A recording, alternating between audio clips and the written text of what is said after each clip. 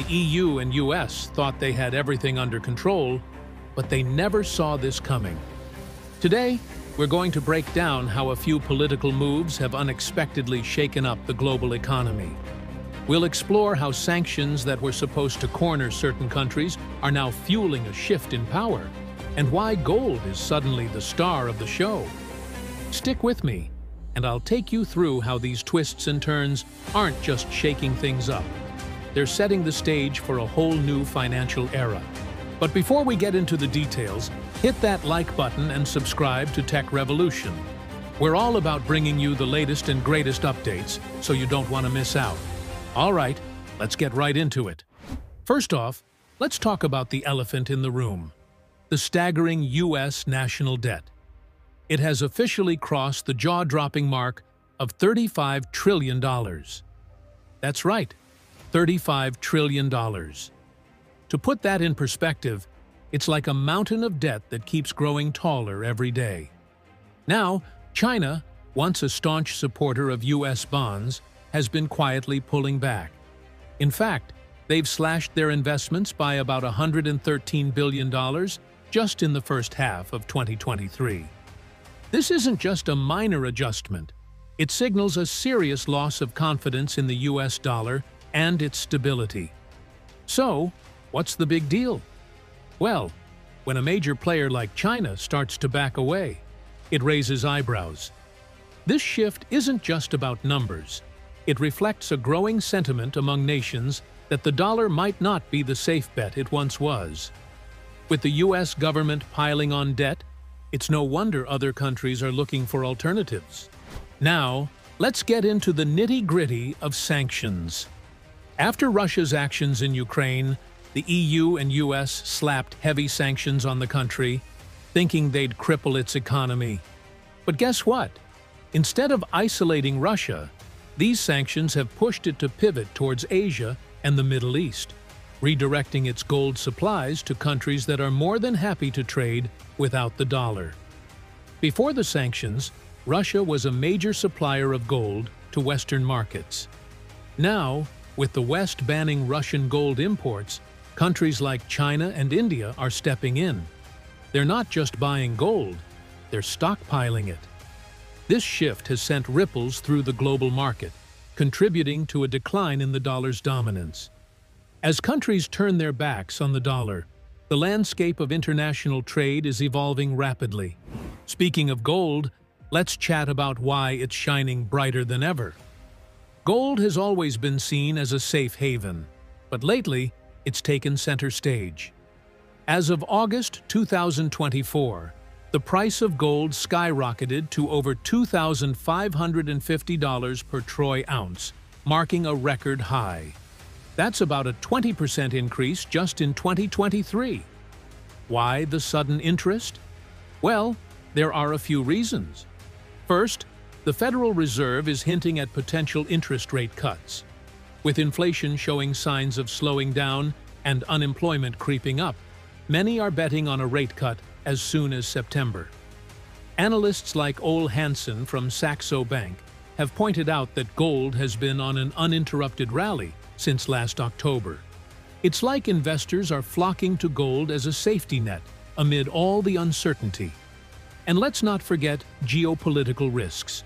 Ongoing conflicts, particularly in Ukraine and the Middle East, have people scrambling for stability. Countries are increasing their gold reserves, and consumer demand is soaring, especially in China, where the economy is facing its own set of challenges. It's a perfect storm that's making gold the go-to asset for many.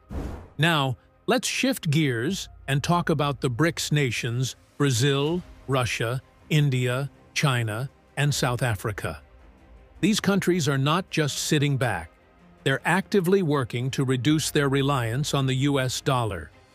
With the sanctions in play, they've realized that depending on the dollar can be risky business. So, what are they doing about it? For starters, central banks in BRICS nations are ramping up their gold purchases. In 2023 alone, central banks globally bought over 400 tons of gold, the highest annual purchase since 1967. Russia is leading the charge, redirecting its gold exports to countries like China and India, which are eager to diversify their reserves. And it's not just gold. BRICS nations are also exploring alternative payment systems to facilitate trade without the dollar. The BRICS Bridge Initiative is one such effort aimed at establishing a framework for transactions in local currencies or gold. This shift is significant. It's not just about trading. It's about creating a new financial landscape that doesn't revolve around the dollar. As these nations band together, they're sending a clear message. They're ready to break free from dollar dominance. Let's chat about something that's been making waves lately: geopolitical tensions.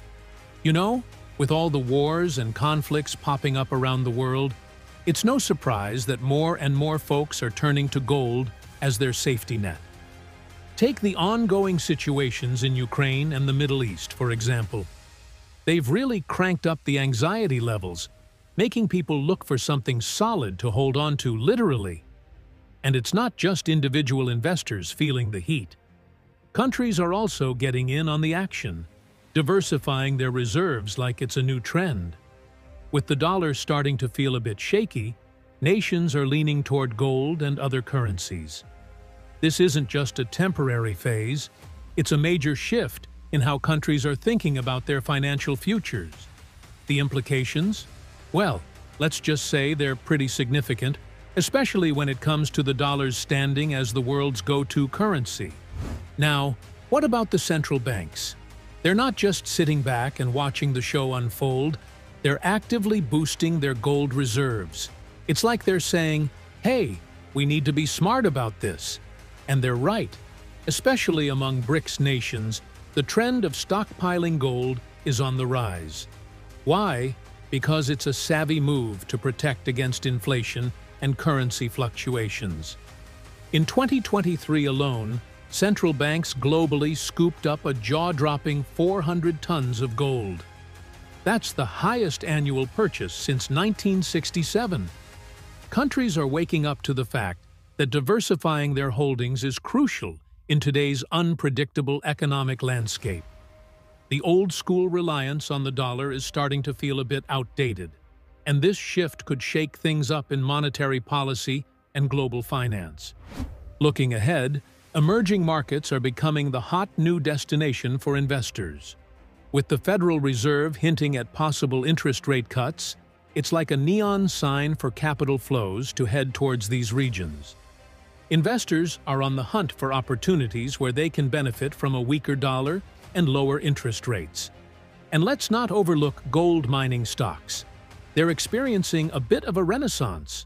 The VanEck Gold Miners ETF, NYSEGDX, shot up nearly 25% in 2023, showcasing how profitable mining companies are becoming as gold prices climb. This trend highlights the strong connection between rising gold prices and the attractiveness of mining investments. Investors are eager to jump on this gold rush, and emerging markets are ready to reap the rewards. So, what's the crystal ball saying about the future of global currency dynamics? The de-dollarization trend isn't going away anytime soon. Analysts are predicting that BRICS nations will push for a new currency backed by gold or local currencies. Imagine a world where countries can trade without relying on the dollar. A BRICS-backed currency could make trading easier among member nations and offer a solid alternative for others. As more countries look to break free from the dollar's tight grip, the implications for the US dollar's status as the dominant global currency are huge. It's a game changer, and we're all watching to see how this unfolds. So, here's the deal. EU and US sanctions on Russia have set off some unexpected changes in the global economy. China and India are all about gold and new ways to trade, pushing the dollar aside. With gold prices soaring, we're seeing a big shift in how people invest, and it's shaking up the dollar's dominance. What do you think? Could we really be seeing the end of the US dollar's reign? Drop your thoughts in the comments. And that's it for today. Stay tuned for more, and catch you at the next one.